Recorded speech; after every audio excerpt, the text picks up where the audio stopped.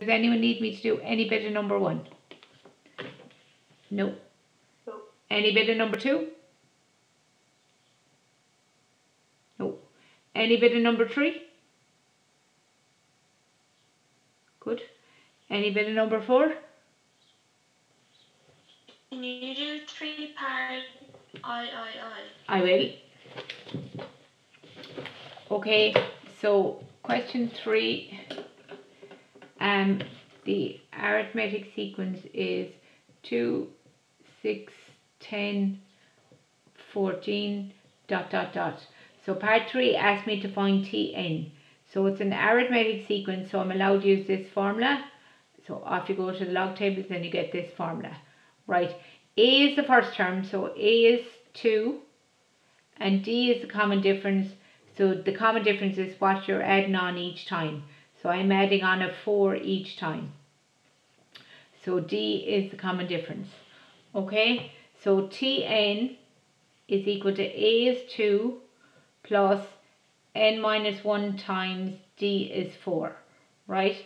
Just put the 4 in front of the bracket. Well, you don't have to. You can multiply out, but just in case you want to know what exactly I'm doing, put the 4 in front of the bracket, multiply it out and tidy it up. So Tn is 2 plus 4 by n is 4n. 4 by minus 1 is minus 4. So that means Tn is equal to 4n, and I have 2 take away 4 is minus 2. So that's it. And then the rest, the second bit of part 3 asked me to find T20. So all I have to do is use the rule I've just got, and everywhere I see it, I'm looking for term number 20. So that means n is 20. So everywhere I see an n, stick in a 20. So it's 4 times 20 minus 2, which would be 78. Is that okay? So that was number 3. Are we okay with that? Anyone want me to do any bit of number 4? Any bit of number 4? No, we're okay. Number 5? Anybody? And number 6, anybody? Okay, right. So what I want to do is, before I move on to the next section, I'm going to move on to the next section because it's pretty much part of this section, right? I just want to look at question 10. So on page 123, question 10. So it's page 123. Okay, so it's the same page as the homework was on last night. Okay, I just want to do question 10. Find an expression for Tn for the arithmetic sequence. So it's 2, 6, 10, which I think is just the same one we've just done, but it said find Tn. So we're going to do that first. So Tn, it's an arithmetic sequence, so I can use the formula A plus n minus 1 times D. So A is the first term, which is 2, and D is the common difference, which is what you're adding on each time, which is 4. 2 to 6 you add on 4, 6 to 10 you add on 4. So D is the common difference, which is 4. This just happens to be the same sequence that was in the example I just did. So Tn is equal to A is 2, n minus 1, don't fill in for n. D is the common difference, which is 4. Put that number in front of the bracket so you remember to multiply everything by the 4. So that's Tn is equal to 2 plus 4n minus 4. So that means Tn is equal to 4n minus 2. Okay, so I'm confident you can do the first bit. Okay, but it's just the second bit of this question I want to tell you about. Okay, so it says, for what value of n is Tn equal to 46?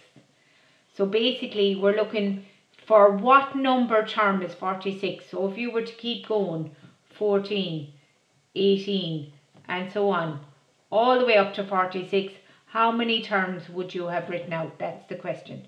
Now you could physically do it. You could write them all out and count up the terms and you get full marks. Okay?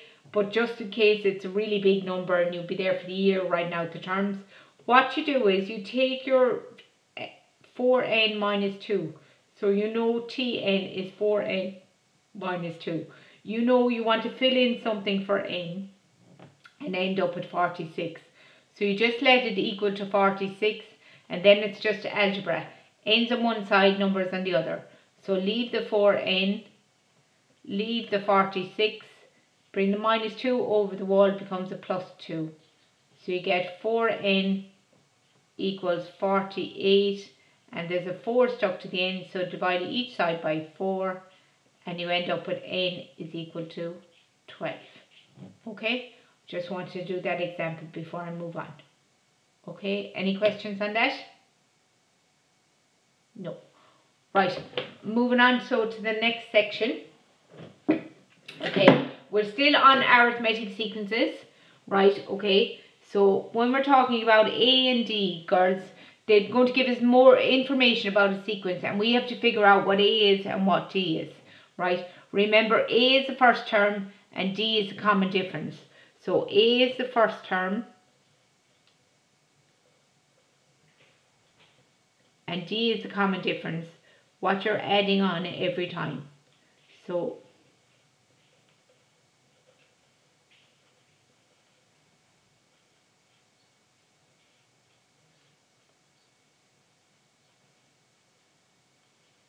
common difference. Okay, is that right? Okay, now I have to make some room. Everything. Right. Okay, right. Example 1. So this is, it's not like before where they gave me the actual sequence. They're only giving me bits of information. So they're telling me term number 4 of an arithmetic sequence is 11. So, and term number 9 is 21. So I don't know the first term. I don't know the second term. I don't know the third term. I do know the fourth term. The fourth term is 11.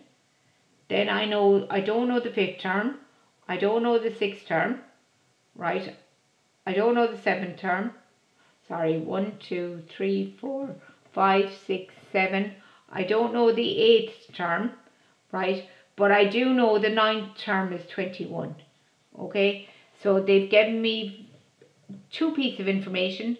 Okay, so I know I'm adding on D every time. So you add on the common difference. So you're adding on D. Adding on D. Okay, add D to go from 11 to there, you add on D. To go from there, you add on another D. To go to there, you add on another D. To go to there, add on D. Right, okay, add on D. I know that's a pain writing it all off. Right, but to go from 11 to 21, you added on 1, 2, 3, 4, 5 Ds. So you took 11 and then you added on D 5 times, so that's 5 Ds, right? And you got 21. Agreed? Okay, so you started with 11, you added on a D 5 times, so 5 Ds is 5D. Excuse me. And then you got 21. Okay, so then it's algebra, solving for D. So you get 5D is equal to 21. Bring over the 11, it becomes minus 11. So you get 5D equals 10. So there's a 5 stuck to the D. So you divide each side by 5. And you end up with D is equal to 2. Okay, so that means you're adding on 2 every time. And check out your answer. So if D is 2, that means that one would be 13. That one would be 15. That would be 17. That would be 19. So I'm right. Right, 21. Now I'm not finished, right, because I found out what the common difference is, but they also asked me for the first term. So to go forwards, I add on D. So to go backwards, I take off D, wouldn't I? So that I'm taking off 2, that would get me 9. And go back here, that would be a 7. And therefore that one there at the very beginning would be a 5. So the first term is 5. So that's what they asked me to do. find A and D. They asked me another bit now, I'll get that in a minute.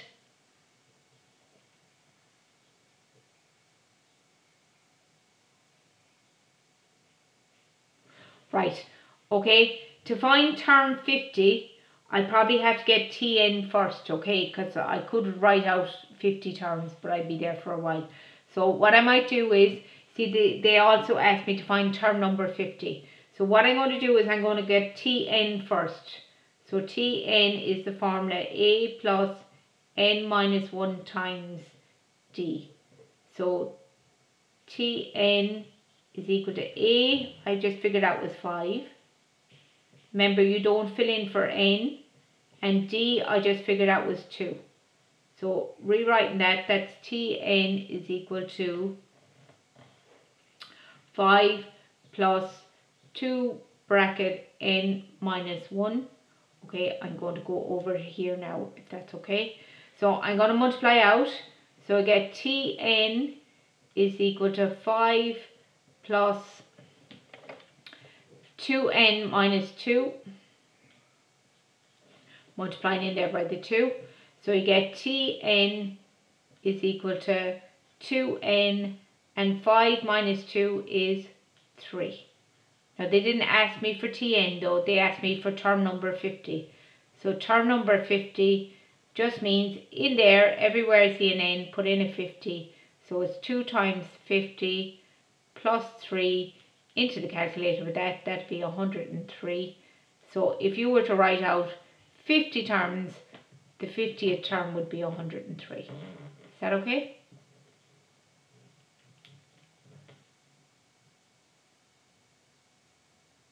Right. Can I take it away?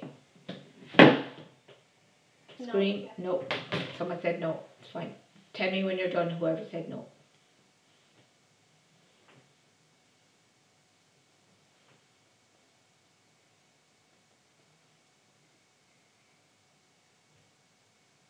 Yeah, you can take it away. Right, thank you.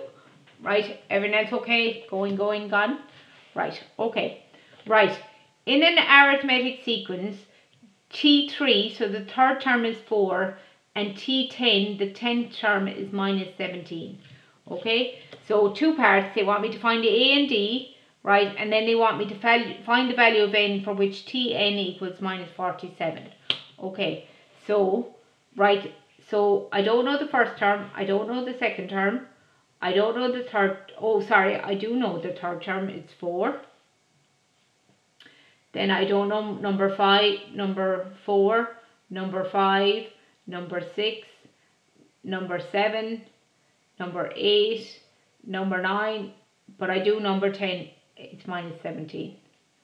Okay, so I know term number 3 and I know term number 10. Just make sure 1, 2, 3, 4, 5, 7, 8, 9, 10. Yeah, I'm right. Okay, so to go from 4 to 17, I'd add on D, then I'd add on D, then I'd add on another D, then I'd add on another D, then I'd add on another D, I'd add on another D, and then I'd add on another D. Okay, so you started with 4. You added on D 1, 2, 3, 4, 5, 6, 7. You added on D 7 times, and I ended up with minus 17. Okay, now you could also, you don't have to write it out like this, you could also go term 3 to term 10, there's 7 terms in the difference, so that means I must have added on 7 D's. Okay, then your algebra, D's on one side, numbers on the other. Okay, so you leave your D, 7D stays there, minus 17 stays put, 4 comes over the wall and becomes minus 4. So we get 7D equals minus 21. Then you divide each side by 7 and you end up with D is equal to minus 3.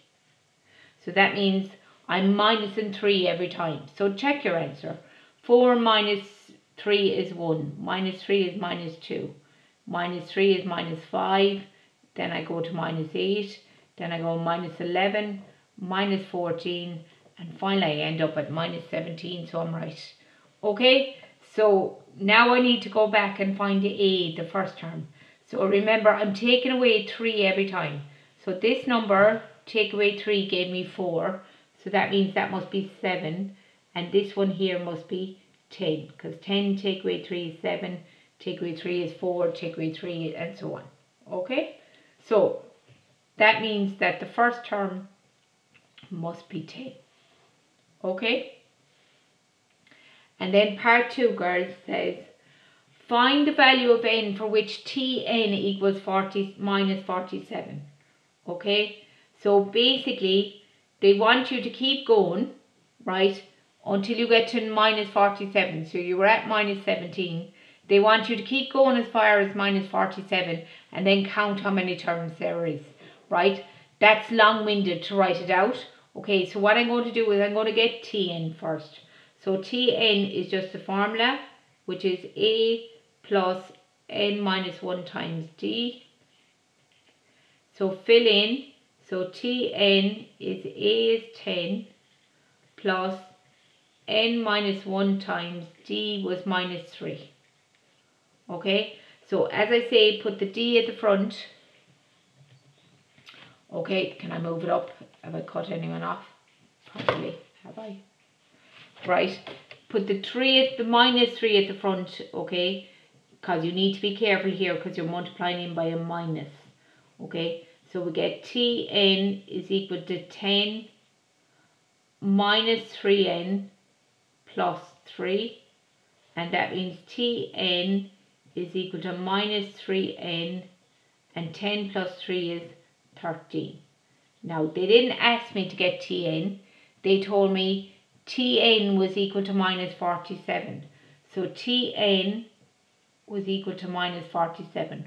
What number term? So I basically filled in for n and I ended up with minus 47. What did I fill in? What number term? So to do this, you leave Tn is minus 3n plus 13. You let that equal to minus 47. And then n's on one side, numbers on the other. So minus 3n equals minus 47 minus 13 when it comes over.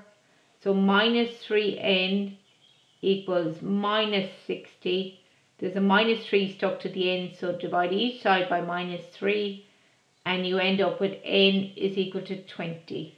So term number 20 was minus 47. So if you were to keep going with that for 20 whole terms, you'd end up at minus 47. Okay? Now I have one more example.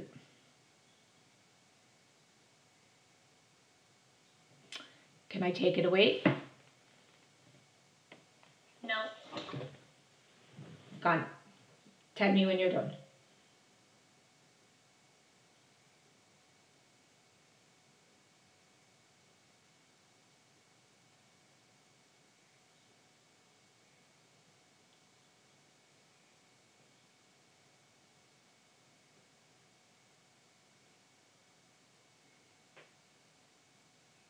Okay.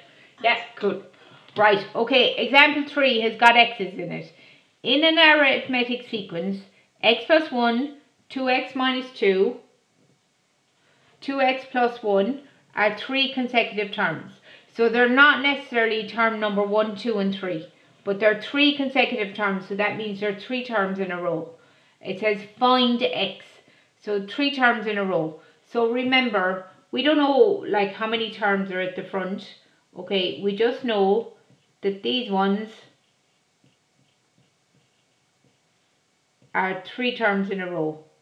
Okay, and we don't know after that how many terms. We don't know whereabouts they are. Okay, but we do know that it's an arithmetic sequence. So that means if you add on the common difference, right, okay, you get to the next term. That's what an arithmetic sequence tells us.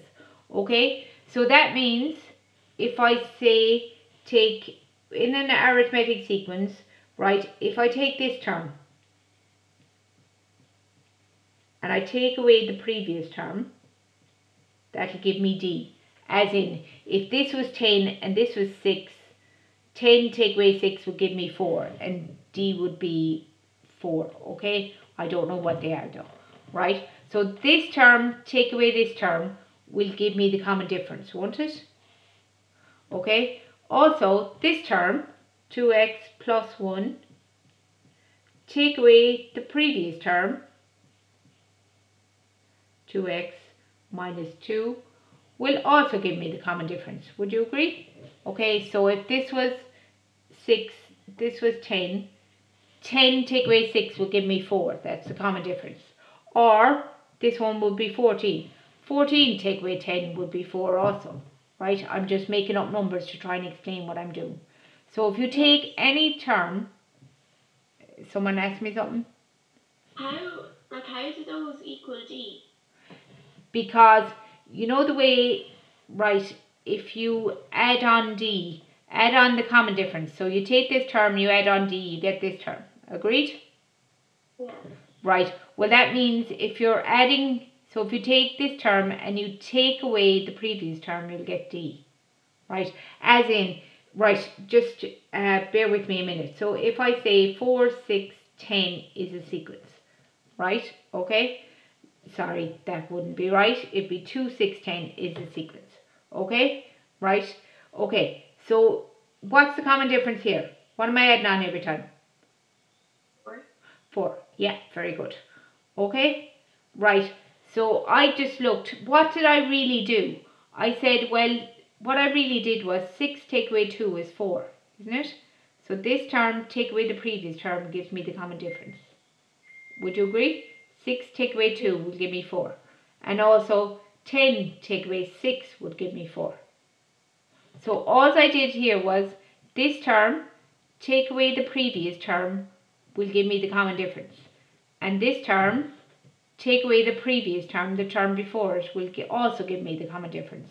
So I'm basically saying 6 minus 2 will give me 4, and 10 minus 6 will give me 4. Okay? So I'm just taking a term, taking away the previous term, and getting the common difference. I'm taking this term, taking away the previous term, and I'm getting the common difference. Okay? Yeah.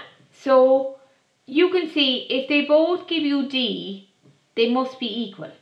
So if this one gives me D and this one gives me D, they're both equal, aren't they? Okay, so that means 2x minus 2, take away x plus 1, must be equal to 2x plus 1, take away 2x minus 2.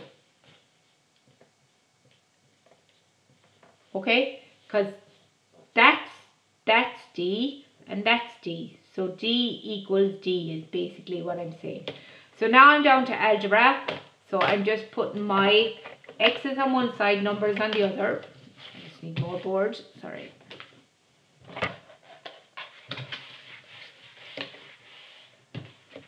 Right, sorry, I'm actually, that's 2x minus 2. Right, okay. So I'm multiplying out and then I'm going to put my x's on one side. I have a minus outside the bracket. Remember, a minus outside the bracket changes all the signs inside. So minus x and a minus by a plus is a minus 1 on that side. Over on this side, 2x plus 1. Again, a minus outside the bracket changes all the signs inside the bracket. 2x and a minus by a minus is a plus 2. Okay? So then it's x is on one side, numbers on the other. So 2x is staying put. Minus 2 is moving. Minus x is staying put. Minus 1 is moving. I'm over here. That 2x is going over the other side. The 1 is staying. Minus 2x is moving. Plus 2 is moving. So that minus 2 goes over the wall and becomes a plus 2. That minus 1 goes over the wall and becomes a plus 1. This 2x goes the other way and becomes a minus 2x. And this minus 2x goes the other way and becomes a plus 2x. Okay? So then I put my x's together. So 2x take away 1x is 1x.